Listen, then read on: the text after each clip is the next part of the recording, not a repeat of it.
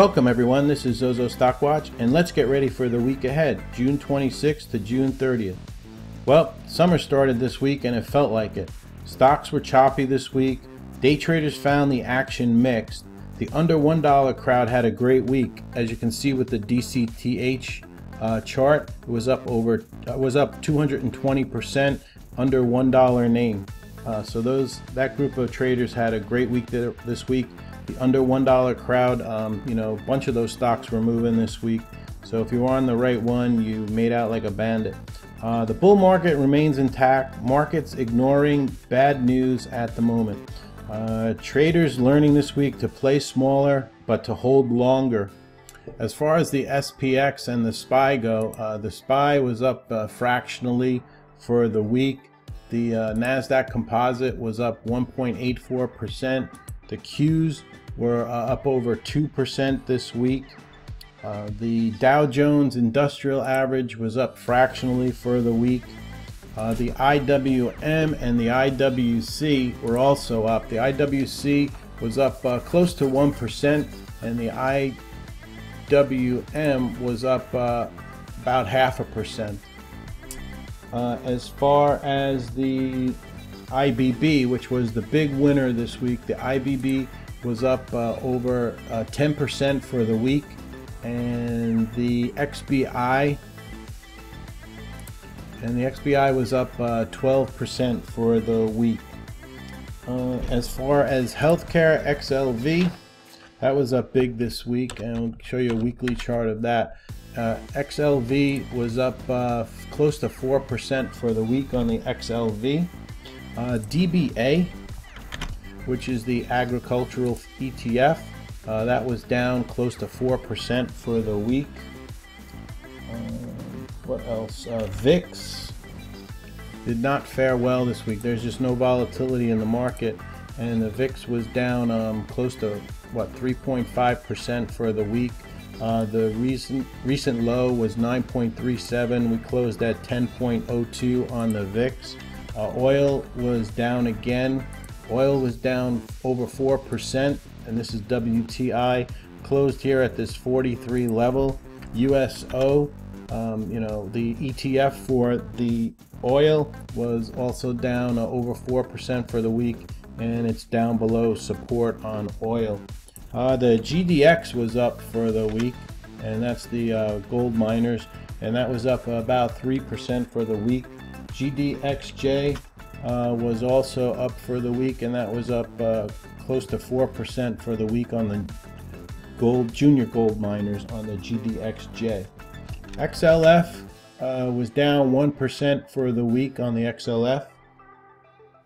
JJC Copper was up almost 2% for the week. And let me see if there was any other markets that I wanted to show you.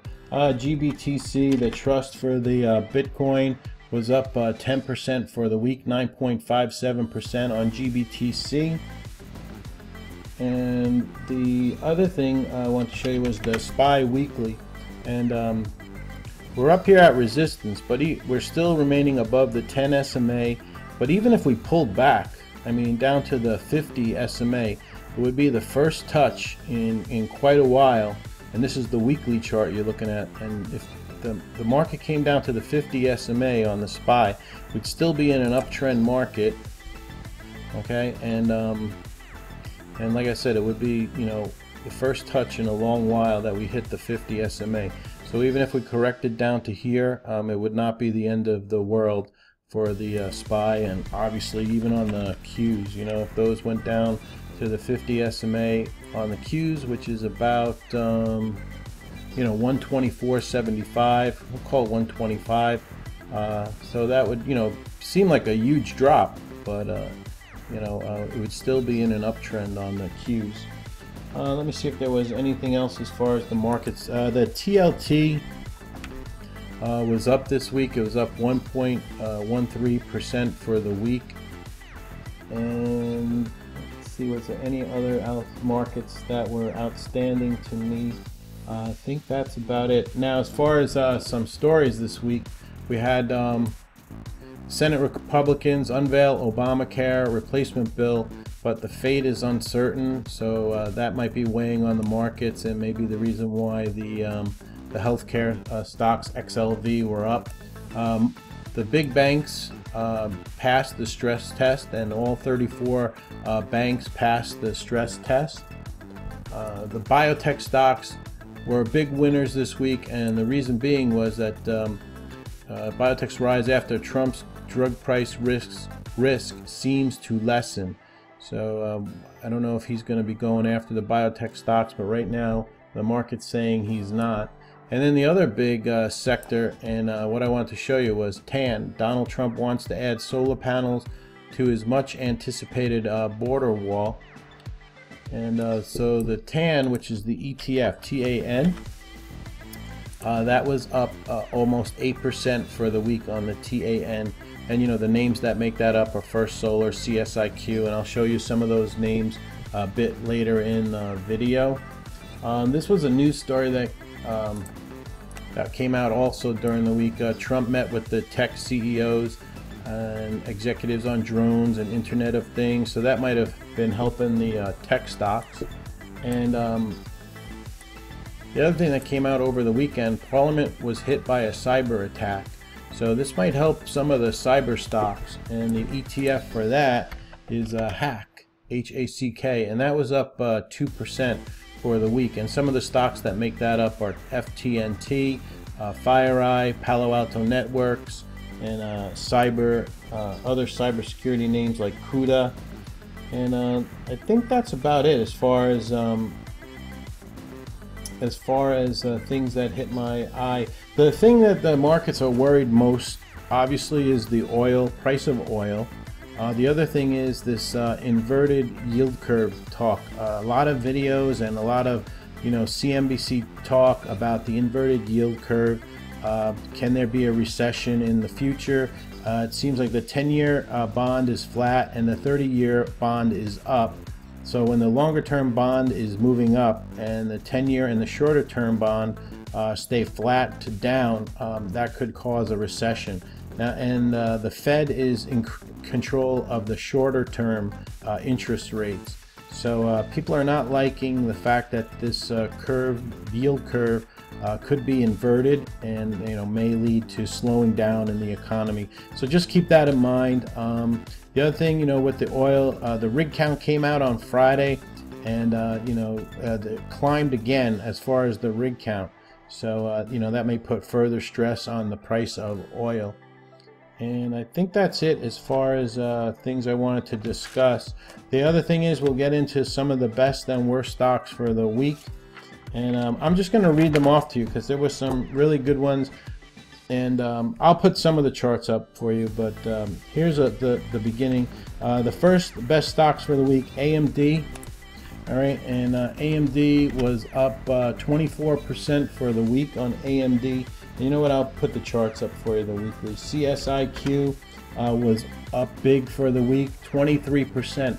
Now, the thing I don't understand about this, though, is I understand that CSIQ is a solar stock, but they're out of Canada, and they're a Chinese company based in Canada. So how much work are they going to get on Trump's wall for solar panels if they're a Canadian company but based in China? So this one, I don't know if it's going to be a short or what, but it doesn't have the same story as like a First Solar or SPWR. SPWR was up 21% for the week. FSLR was also up for the week, 11%. VSLR was also up almost 43% for the week. And this is a solar name. And check Run. Yeah, Run was up 18% for the week, another solar company. So some of the solars really moved this week. Pandora made a comeback this week. The rumors around this is Tesla. They said they're getting into the streaming music business, Tesla, and maybe Pandora is a target. But anyway, this stock was up 18% for the week. Oracle was up 13% for the week after their earnings. Some of the biotech stocks that were up, Celgene was up 10%, GILD was up 10% for the week. Amgen was up 6% for the week on Amgen. And some smaller stocks that were up, IDRA, this stock was up 21% for the week. UEC, UEC was up 23% for the week on UEC, and that's uranium play. Let me check URRE. Well, that was up 9% for the week on URRE, and we'll talk about that in stocks to watch. RHT was up 13%. They increased guidance and they came in with good earnings on Red Hat. Adobe was up 6%, we'll call it, for the week on Adobe.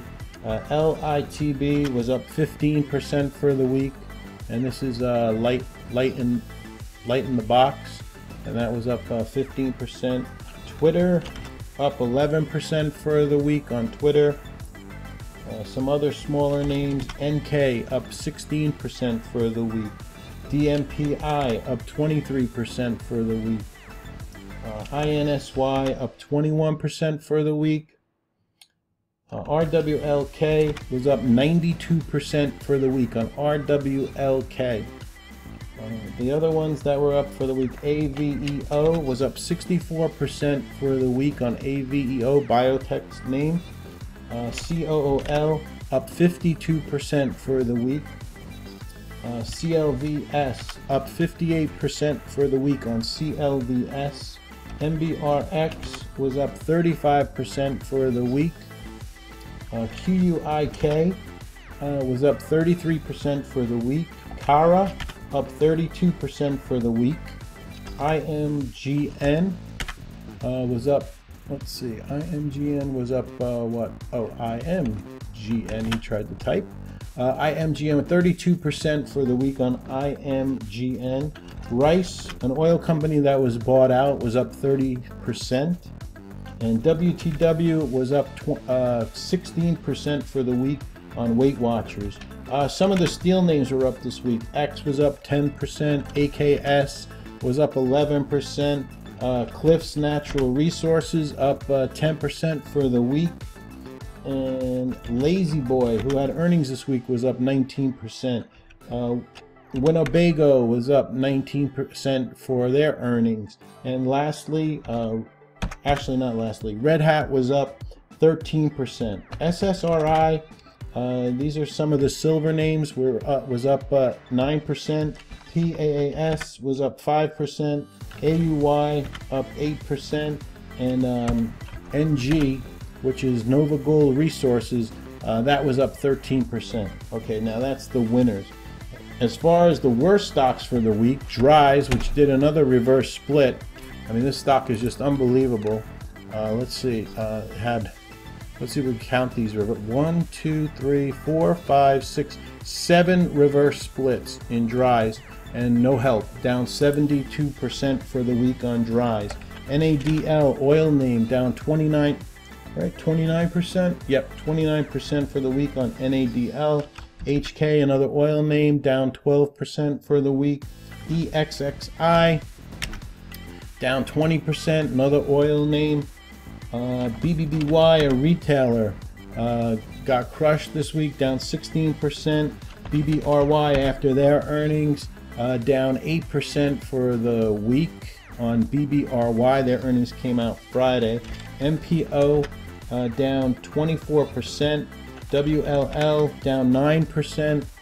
SVU, this is in the whole mess with Amazon buying out Whole Foods Market. SVU down 9% for the week. Costco was down 6% for the week. So now people are worried if Costco is going to get Amazon. KMDA was down 18% for the week of biotech. So not all biotechs did great. RIG was down 6% for the week. TLRD down 11% for the week. CHK down 10% for the week. Hain Celestial, whoops, HAIN, this stock was down 7% for the week.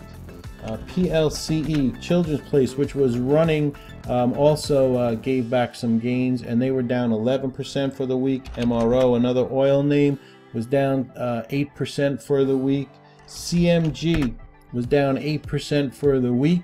And lastly, CAT, CAT, an infrastructure play. This was down 3% for the week on Caterpillar. So that's your best and worst stocks for the week, at least some of them. And so we'll go ahead and get ready for the week ahead. Just let me make sure that I've told you everything I want to tell you about the week that passed. So some of your earnings coming up for the week ahead for June 26th. Before the open on Monday, we have Schnitzer Steel. Symbol is SCHN. Novo Gold is after the bell on Monday, and that symbol is NG.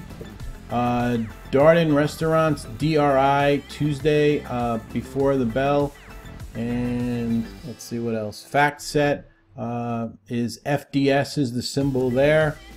And IHS Market is INFO. After the close, we have KB Homes, and we have CALAMP is CAMP, and AVAV report after the bell on Tuesday. As far as Wednesday goes, we have Paychex reporting before the bell, PAYX symbol there. General Mills reporting, GIS. Monsanto reporting, MON symbol there. And let's see if there's any other big ones. Yeah, Shaw Communications, SJR symbol there. After the bell, we have Pier 1 Imports, PIR. Trove, TROV, I don't think that one's listed here. TROV reporting after the bell on Wednesday. IRET, symbol is IRET. And any other big ones? Worthington is WOR. As far as Thursday go, we have Rite Aid, RAD. CAG reporting before the bell, and that's ConAgra. Next one reporting before the bell is WBA, which is Boots Alliance, right? Which is Walgreens, excuse me. Yeah, Walgreens Boots Alliance, WBA. Can't see it, so small there. So WBA reports before the bell on Thursday. Is there any other major ones? No. And then after the bell, Nike reports on Thursday after the bell. Micron Technology reports after the bell on Thursday. So those are two of the big ones, Nike and Micron. And American Outdoor, symbol there is AOBC for American Outdoor. So, and then Friday, no earnings for Friday.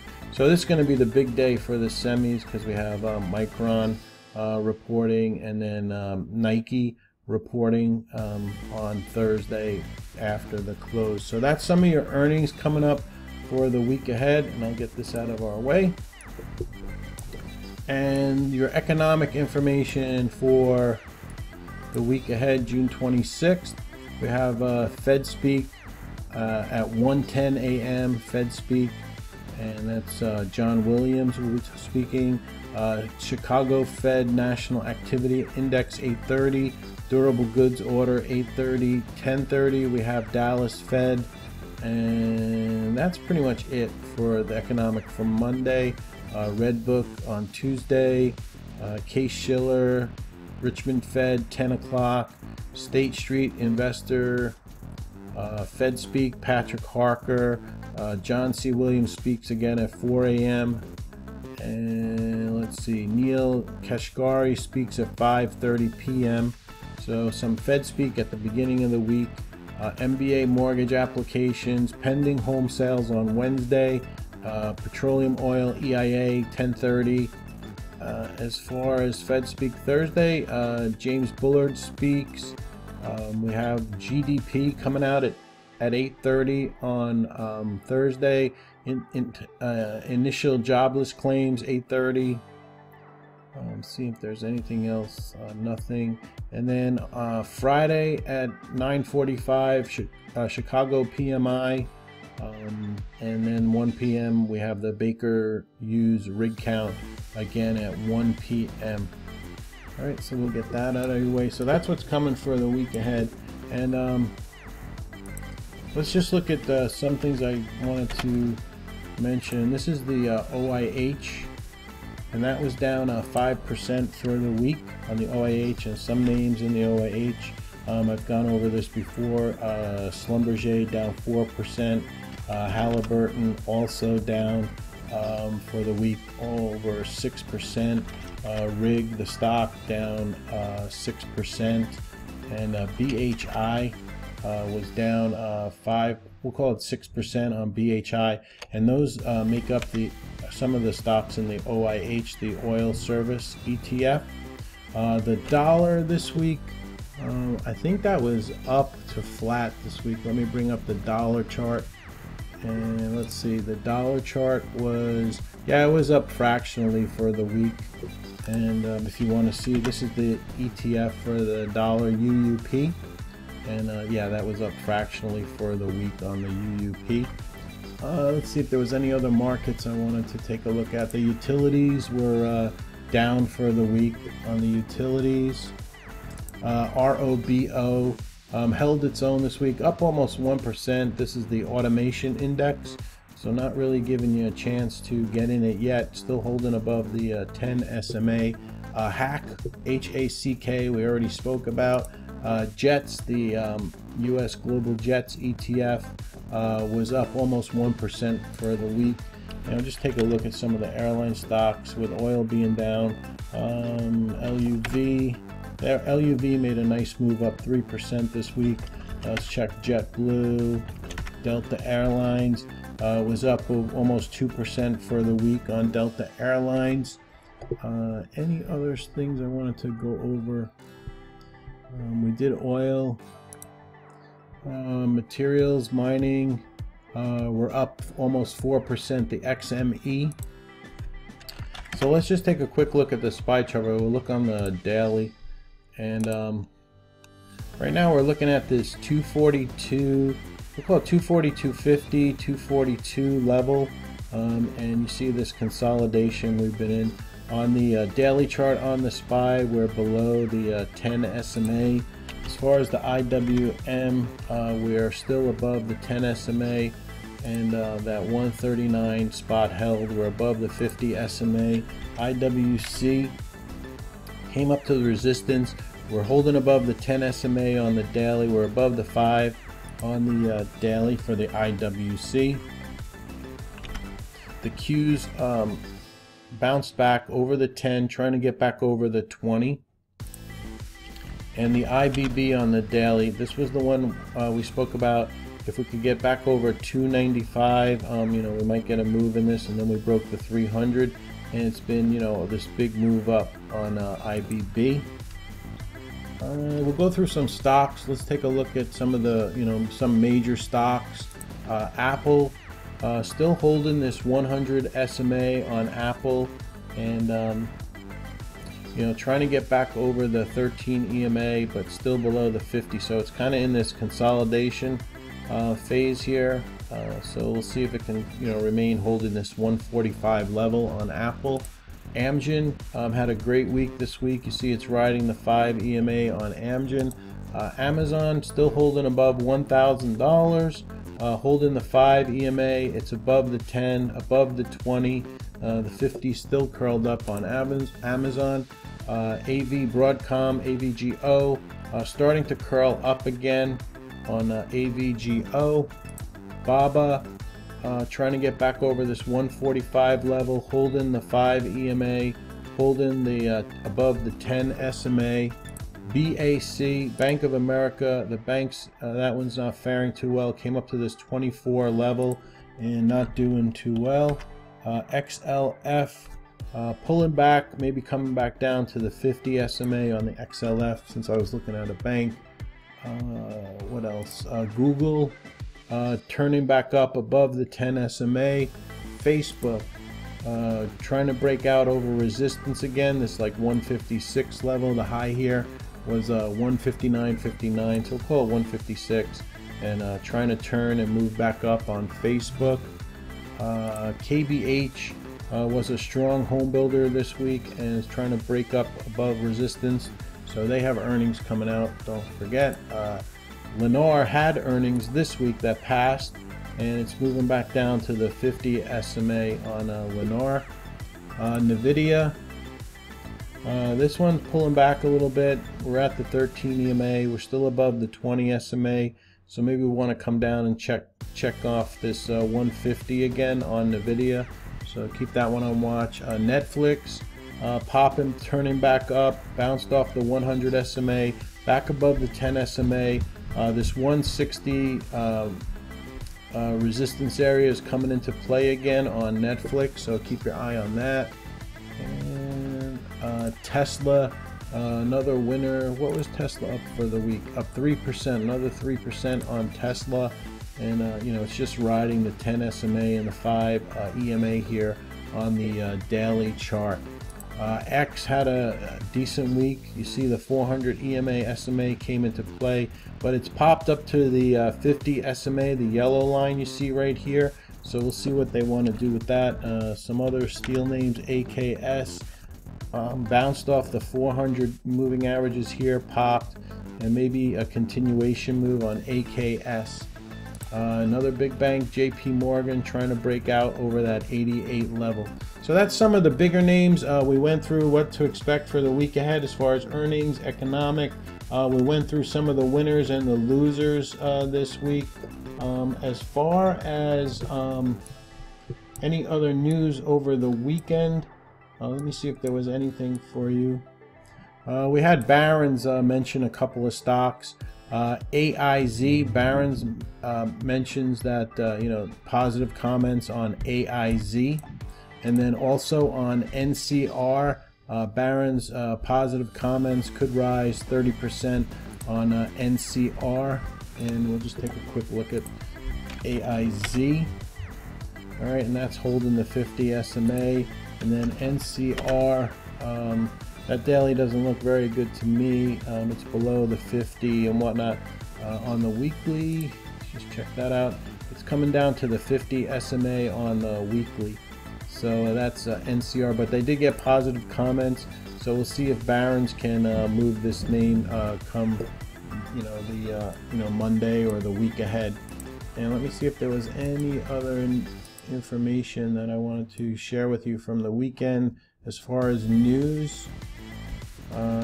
Nope, that's about it for the news. All right, so now you're more ready for the week ahead for June 26th to June 30th. Thank you for listening. If you like this video, please hit the like button, retweet it. Please subscribe to the channel, and you can get email notifications when I make a new video. I thank you for listening. The stocks to watch video will be coming out on Sunday, so expect another video coming your way. Thank you so much for following. Thank you for the nice comments, and greatly appreciated. More videos to come. This has been Zozo Stock Watch. Have a great rest of the weekend, and don't forget that stocks to watch video coming out Sunday.